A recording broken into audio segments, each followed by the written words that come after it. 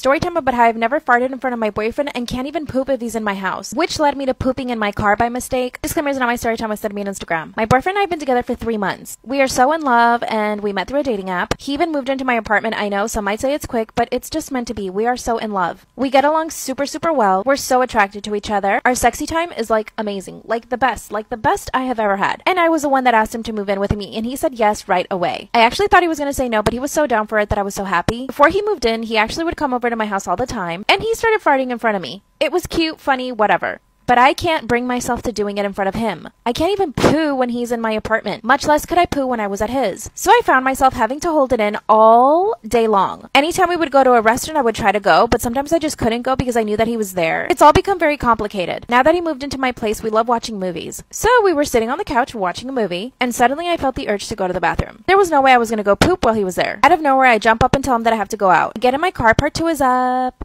Storytime about how I can't fart in front of my boyfriend or even poop when he's in the same place as me, which caused me to poo in my car by mistake. Disclaimer, this is not my story time, it's sending me on Instagram. Out of nowhere, I jump off the couch and tell him I have to go to the supermarket. He offers to go for me and I said no, but in hindsight, I should have said yeah, sure, you go, so that I could stay alone in the apartment by myself and go poo. I grab my keys and jump in the car, and then suddenly, I start pooping. I couldn't control myself. I couldn't believe it was happening right then and there. I stopped the car and pulled over and just pooped in my car. Luckily, I was wearing baggy pants, so you couldn't really notice it. Suddenly, I remembered I had an extra change of clothes in my car. I looked behind me and there it was, a pair of jeans. I take off my sweatpants and try to wipe myself as best as I could. And I actually went to a CVS, went into the bathroom, cleaned myself. I even bought baby wipes. Oh my god. I changed into the jeans and I got back in the car and went home. When I get home, my boyfriend says, "Did you just change?" Then I told him I ripped my pants somehow in the grocery store. And then he said, "You didn't bring anything back from the grocery store." And I didn't know what to say. Part 3 is up.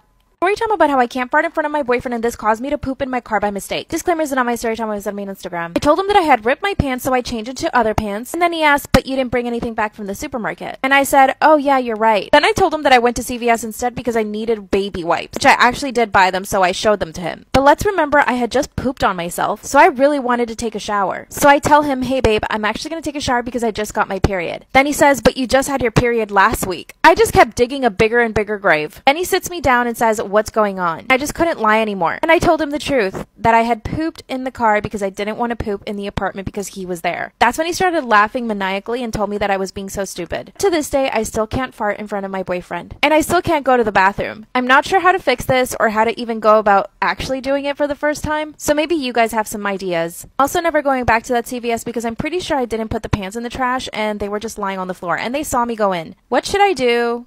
I'm 33 and my son 8 is extremely anxious when he has to be with a babysitter. This is because of the fact that he's extremely scared of the dark, and last year, his babysitter locked him in the basement for 6 hours while she had her boyfriend over. He was too short to reach the light switch and cried for hours because he was afraid. Ever since then, he has been extremely wary of strangers and gets too scared to be left alone with them if I'm not around. My husband worked overseas up until 2 months ago when he finally was able to get a position in his company here. So my son has not grown to fully trust him yet. He's been in therapy for a few months now, but I understand that every child is different and that each one progresses within their own pace. I called my cousin 29 and told her that I understand that she wanted no children at our wedding, which is completely reasonable because most kids are very playful, they enjoy running around and making noise, not exactly something someone wants during one of their most special days. So I explained that I would not be able to attend because I can't leave my son alone with a babysitter. However, my husband would still be attending for both of us. When she heard this, she immediately said that I can bring my son along. She knows that he's a shy boy and wouldn't even be noticeable during the wedding. I asked her multiple times if she was sure and she assured me that it was not an issue, that it's her wedding and she's allowed to make any exceptions that she wants. My cousin and I are very close, as I had no siblings growing up, so she's like a sister to me. Her fiance called me as well to say that he had no issues with my son coming along. When we went to the wedding, everything went smoothly and it was such a beautiful moment. I was so glad that I didn't have to miss this because seeing my cousin in her white dress immediately brought me to tears. No one even really noticed that my son was there because he just sat beside me quietly, probably because it was a crowd filled with a lot of people that he didn't recognize. During the reception, a number of relatives came to me saying that I was disrespectful for bringing my child along after the invitation clearly stated it was a child-free wedding. I explained that my cousin was okay with it and this caused an even bigger issue. The relatives said it was unfair that they couldn't bring their children and I was allowed to bring mine. They also said that my child was being a brat for not staying with a babysitter. This is where I may be the asshole. I told them that it isn't their wedding, therefore they should learn how to mind their own business. My mother says that it was unnecessary for me to be rude to my relatives and I should have just explained the situation to them instead of causing problems with them. Am I the asshole for being rude to my relatives for not minding their own business? Am I the asshole for telling my wife the lock on my daughter's door does not get removed till my brother-in-law and his daughters are out of the house. My brother-in-law, Sammy, lost his home shortly after his divorce 10 months ago. He moved in with us and brought his twin daughters, Olivia and Sloane, who are 18, with him a couple months ago. His sister, and then brackets my wife, and I have one daughter, Zoe, who is 16, and she and her cousins aren't close, but get along fine. Olivia and Sloane have no respect for Zoe's privacy, however. They're used to walking into her room and taking everything they get their hands on: makeup, phone accessories, clothes, school laptop, etc. Zoe complained a lot, and I've already asked the girls to respect Zoe's privacy and stop taking things. My wife and Sammy saw no issue with this. After all, they're girls, and this is typical teenage girl behavior, which I completely disagreed with. The last straw was when Zoe bought a $60 MAC makeup kit that looks like a paint set that she saved up for over a month, and one of the girls, Sloane, took it without permission and ruined it by mixing the shades together while using it. I don't know much about makeup, but that's what Zoe said when she found the kit in her bed and was crying. I told my wife, and she said she asked Sloane to apologize, but I got Zoe a lock after I found she was moving valuable belongings out of the house because of this incident. Sammy and his daughters saw the lock and weren't happy. Sammy asked about it, and he said my daughters aren't thieves. It's normal that girls of the same age borrow each other's stuff. He said Zoe could easily get another makeup kit for $15 from Walmart and shouldn't even be buying expensive adult makeup in the first place, and suggested my wife take care of this defect in Zoe's personality, trying to appear older than she is. He accused me of being overprotective and babysitting Zoe with this level of enablement. I told him that this is between me and my wife, but she shamed me for putting a lock on Zoe's door for her cousins to see and preventing them from spending time with her, saying I was supposed to treat them like my daughters, then demanding I remove it, but I said this lock does not get removed till her brother and the daughters are out of the house. Everyone's been giving me and Zoe silent treatment, and my wife is very much upset over this. So am I the asshole?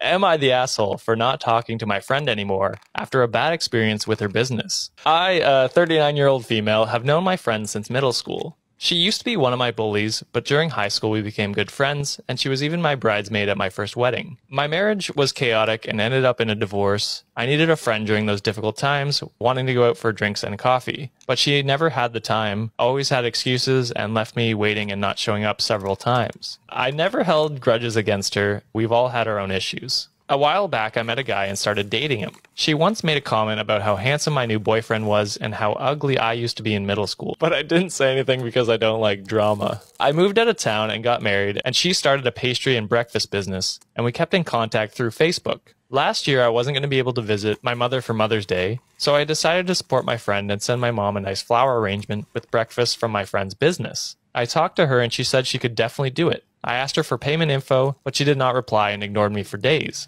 I kept sending her texts asking her about the order and payment for my mom's present and never got a response. I assumed she wasn't going to do it, so I talked to my sister instead and sent her money to buy my mom something else. 3 days before Mother's Day, she texted me with the payment information, and I told her that I'd already arranged something with my sister because she never responded. She then got upset, saying that she had already bought the supplies, and I was going to make her lose money by canceling the order. I apologized and asked if my sister could pay in cash when my mom got the breakfast and flowers on Mother's Day. She said yes, and we set up a time frame to deliver some stuff at my mom's house to make sure my sister was there to pay for it. The day came, and she never showed up. Oh. My sister waited for a couple hours and finally messaged her to ask what was going on. She said she thought the order was scheduled to be delivered the next day, and she didn't have it ready. Isn't Mother's Day on? She responded very rudely and asked what I wanted her to do. I told her not to worry, it was fine, and to please cancel the order, so I could figure out my mom's present with my sister, and I also thanked her for her time. I don't think I was being rude, but she got offended and snapped at me, telling me, yes, that she made a mistake, but it wasn't a good reason for me to treat her like a child. She offered to do it for free the next day. I said no thank you, because it wouldn't be Mother's Day, and also explained that my mom had plans and wasn't going to be available anyway. I told her in a nice way that my intention was not to get free stuff from her, that I didn't want to hurt her business, and I'd rather get my mom something else with my sister's help. So am I the asshole? I've come to the conclusion that I'm literally the ex-girlfriend that you want to break up with, and here's why. I'm not going to be petty and key your car or slash your tires or destroy your house or whatever girls do nowadays when they get broken up with. It's been a while for me. I'm new to this, so I probably seem very unhinged for what I did. When my boyfriend at the time came home and broke up with me, instead of freaking out on him and, you know, begging for him back or trying to get him not to do that. I didn't do that. Instead, I took an air mattress and I took it outside underneath our patio lights and everything. And we drank wine and laid on this air mattress out in the middle of our yard. And I played Taylor Swift's Red Version because, you know, I never got a chance to actually feel that. And so that's what I wanted to do. And we cried and drank wine and talked about what went wrong. And then we watched breakup movies and I turned on Someone's Great. So we watched that together. And I wanted to make it a whole breakup weekend because, you know, we lived together at the time. It's not like I could just disappear. There was a lot to do. So I wanted to go to the fair. So we had a breakup date to the fair and we jammed out on the way there to Since You've Been Gone by Kelly Clarkson, Survivor by Destiny's Child, a whole entire breakup playlist we're literally belting out in this car. Like, that seems pretty unhinged, right?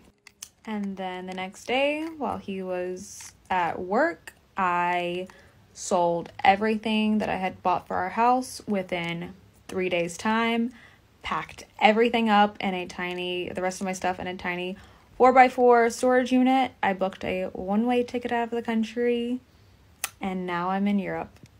So this is your sign to control what you can control. You cannot change anyone's mind. You should not ever have to beg anyone to stay. If they're going to walk away, let them leave. It doesn't have to be a catastrophic event. Just let things go and move on peacefully. Am I the asshole for being glad that my future sister-in-law had a miscarriage before my wedding? Me, 24 male, and my fiance, 22 female, are planning to get married this summer. Now, one of our bridesmaids is her sister, 27 female, who planned to attend our wedding while 7 months pregnant. I obviously didn't really like that, as I figured that her pregnancy would steal attention from us, especially as she's one of the bridesmaids. And she's honestly such an attention seeker that I wouldn't put it past her to have gotten pregnant purposefully before our wedding in order to upstage us. But there was no way I couldn't have excluded from the wedding as she's my fiance's sister, so I just dropped it. However, she recently had a miscarriage, and while I felt really sorry for her, I was also kind of glad about it because now she wouldn't be able to upstage us at our wedding.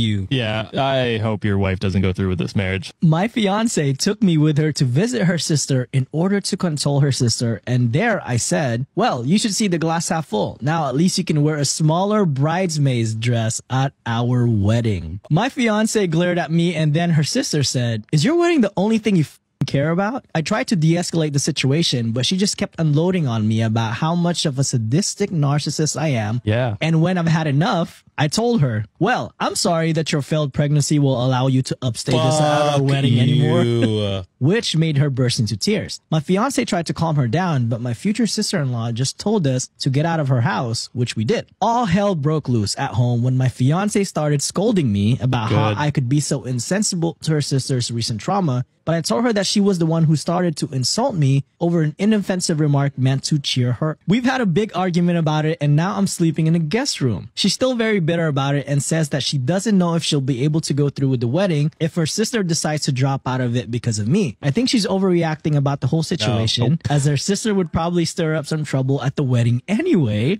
but maybe I should have indeed handled the situation with her miscarriage better than how I did. Am I the asshole?